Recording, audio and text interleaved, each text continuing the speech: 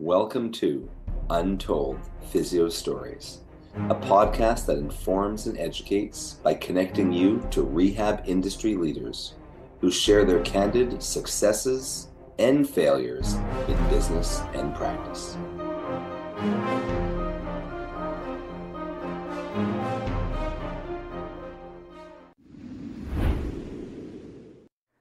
Welcome back to Untold Physio Stories. I'm one of your hosts, Dr. E, with the eclectic approach to modern manual therapy, edge mobility system, modern rehab mastery, and speaking of which, one of my eclectic approach instructors is my co-host for this podcast, mainly because Andrew and I can't seem to get a hold of each other.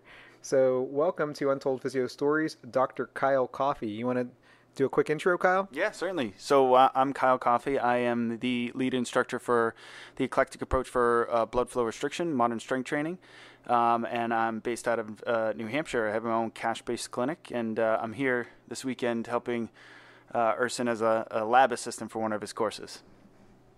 An assistant, but an equal. He's not just getting me coffee and kombucha, although he has, and it's been really nice. So anyway.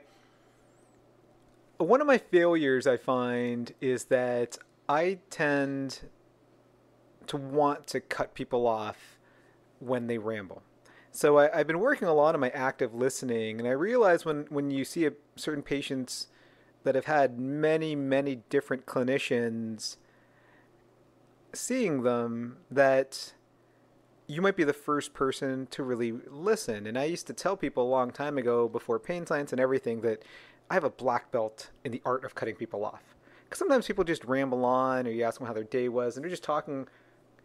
They're giving you basically too much information, right? So I'm usually pretty good about getting people back on track. And just maybe about a month ago, a woman was referred to me for TMJ issues, and she said that one of her close friends who she's seeing PT for went to PT school somewhere else, and this PT also follows me online, and she knows that I have a TMJ specialist. So she's been trying to get in to see me. We finally made an appointment. And she's also seeing like a current local PT who just says they're not a specialist in TMJ, and they're doing all kinds of basically pathoanatomical care, a lot of like, your atlas is rotated or C4-5 is rotated, things like that. So I tried to, do a bit of pain science education for that, and telling her that those things aren't true, and that always takes a while too. We may have started the evaluation maybe 5 minutes late. She had to go to the restroom. It wasn't a big deal, and I don't really stress over being even running over kind of 5 minutes or so, because I don't see a high volume of patients, and my next patient knows that if I'm late, then I still give them the full time, and I might be late for another patient, but it's not like I'm seeing 20 patients. So she's just going on and on about her condition, and one of the things that really struck me is that not only did she have like a typical facial pain, but she said that her neck hurts, and not only the back of her neck, it's the front of her neck too, and it also feels like she's being choked, like literally a compressive feeling that gets worse with stress and in social situations.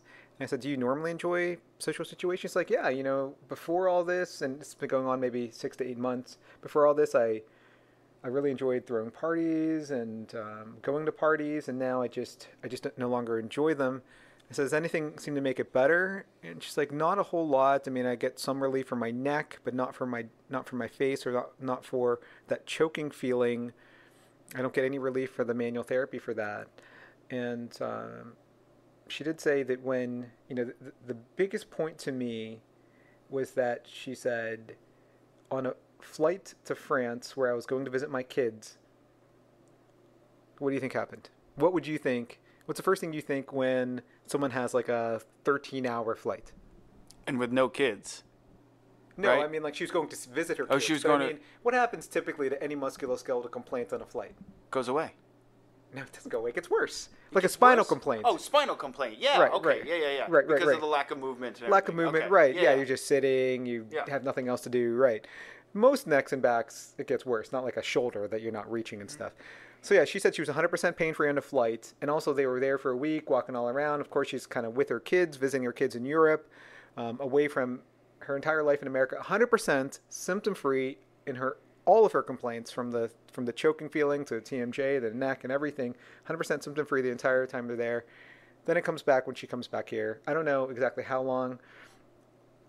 It's taken her forever to relay this story, right? And every once in a while, I just kind of like, she gets off track, and I'm like, okay, well, let me interrupt you and let me talk about why I think that it's important that your symptoms went away in a flight. She let me interrupt her for maybe about 2 minutes, because my whole point was, I think that if this is really stress related, if you can be symptom free for hours, I think you're a rapid responder, right?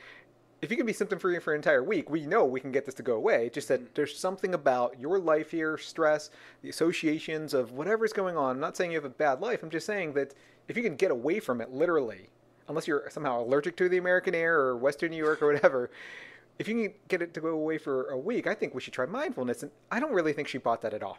And I think that was the most significant thing she told me. So she just keeps on talking and talking and talking. And I'm trying to be as good of an active listener as possible. I'm starting to stress out a little bit, because at this point, it's 10 minutes before the next patient comes in, and the next patient's already waiting. So I'm like, okay, let me interrupt you and let me do. She's like, no. So she cut it off. She just steamrolled over. Please let me interrupt you, or I need to move on. And she just kept on talking. And the next time I tried saying something similar, she just said no, and she kept on talking. And about 20 after, which is 20 minutes into the next patient's appointment, who's already been waiting half an hour because they were 10 minutes early. You know, we don't really count that 10 minutes. I'm like, okay, let's just try this. So I just kind of stopped her, or maybe even when she was talking, I just started doing retractions on her in overpressure. Was she still trying? Was she still trying to talk? No. At that point, she was most people stop talking when you put your hand over their maxilla. And I had her try, like, hey, let's try some jaw retractions, some new overpressures. And it's just like, there's no build up to this. I'm like, this is normally a position that alleviates TMJ pain. I just wanted to give her something, you know?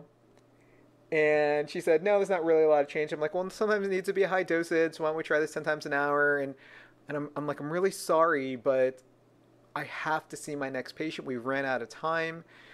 I will email you the entire recovery plan. And honestly, I think mindfulness and a little bit better sleep is the way to go, because I'm really hopeful if you can get it to go away for a week. I think if you start concentrating on things that reduce your stress, that this will go away. Mm-hmm. She's like, okay.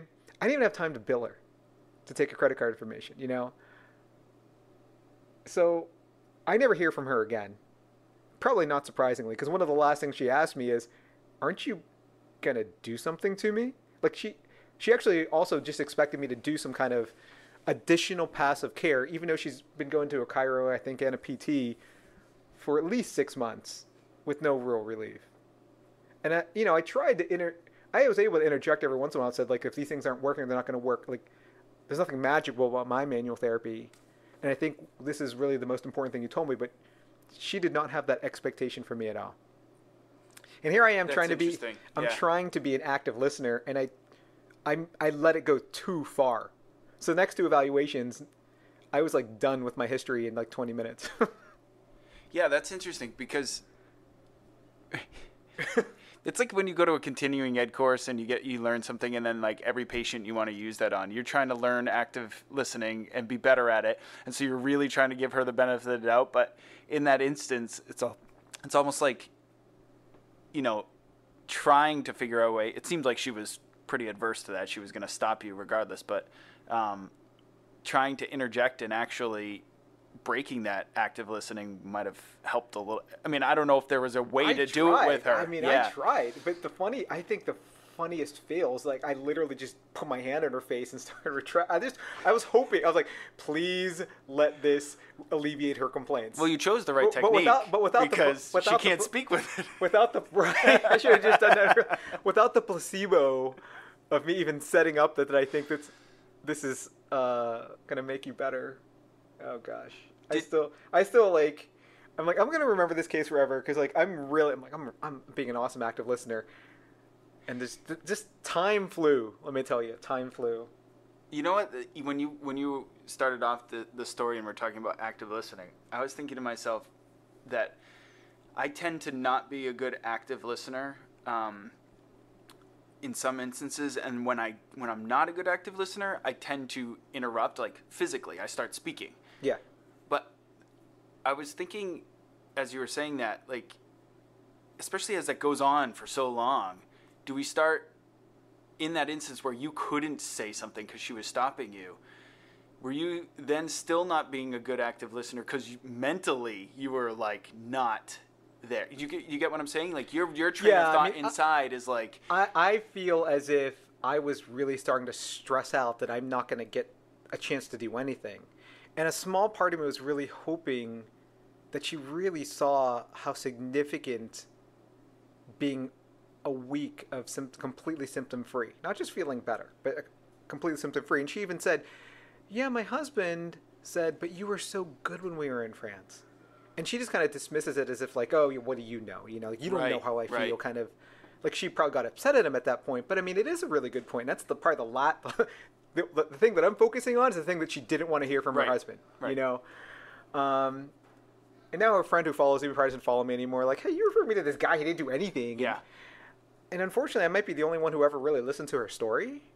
But yeah, I mean, I hope out there, if she or her friend is listening, that maybe you can even influence her to try mindfulness, or just give her some hope that the passive care is not really what's right for her. Yeah. You know? No, that's a huge component that's missed. And like you're alluding to, it's also the component that most patients don't want to hear. Right. Right? It's the first thing they're going to dismiss. Yeah.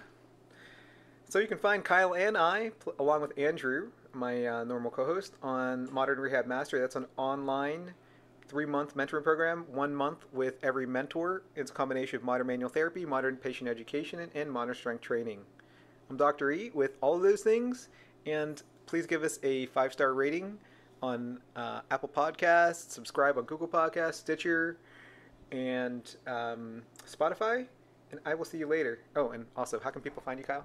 Oh, you can find me modernstrengthtraining.com. You can also find me at my personal clinic website, modusptperformance.com. Reach out on Instagram, moduspt, or on Facebook, moduspt and performance. And take Kyle's online certificate course if you want to be one of the first clinicians or strength coaches in your area to get certified in BFR. Have an awesome day.